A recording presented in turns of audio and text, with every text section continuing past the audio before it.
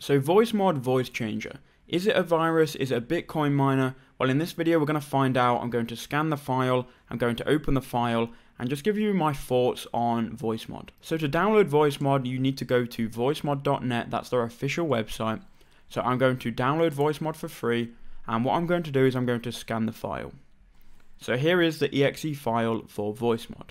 So right off the bat here, let's take a look at the Voicemod setup file. So we can right click and we can go to properties, and you can just see that it's a 71 megabyte file. It's a general setup file, which is a general installation wizard. And if we go and right click this, I'm going to then scan it with AVG, and it quickly and real quickly tells me that there's no malware found and that it's a safe file. So I'm now going to install Voicemod, and we'll just take a look at what it looks like and just see if anything dodgy happens when we install it. So when we install Voicemod, it's a very standard installation wizard. We select the language, we click OK, and it takes us through a nice and easy process to install. We just choose where we want to install it to, if we want a shortcut, and we click install. There's no adware, no malware, or no bloatware attached to the Voicemod setup. Once it's installed, it's going to ask you to restart the computer. I'm going to click no, I'm going to finish, and now we can open up Voicemod. Again, it is a very standard app. There's nothing that screams virus about this app. A lot of people use it to change their voice, and it's one of the most popular voice changers out there, and one of the best looking voice changers, to be honest. So here is the Voicemod interface. It first gets you to select your default microphone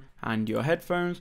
Then you can click continue if you can hear yourself, and then click all done. So Voicemod used to give you access to a lot of voices free forever, but now they work on a basis of they use like the time to count down. So you've only got 2 hours to use these, and then you have to either unlock more or buy the pro version. So it's a very clean, easy to use voice changer in my opinion. Now some people do say they have issues with the audio and their microphone after downloading Voicemod, and even Clownfish as well. Now if you have issues, what I would recommend is just go and reset your computer completely if you haven't already done that. And then after you've done that, if you've still got issues for some reason, and if you still think Voicemod is a virus, you can completely uninstall it by clicking the X and then just making sure that it's closed in your taskbar here. So right click on it, then click exit, and then click done. And then if you just go to your control panel here, then click uninstall a program, just click on any and then click V on your keyboard. Will then take you to Voicemod. You can then uninstall it, click yes again,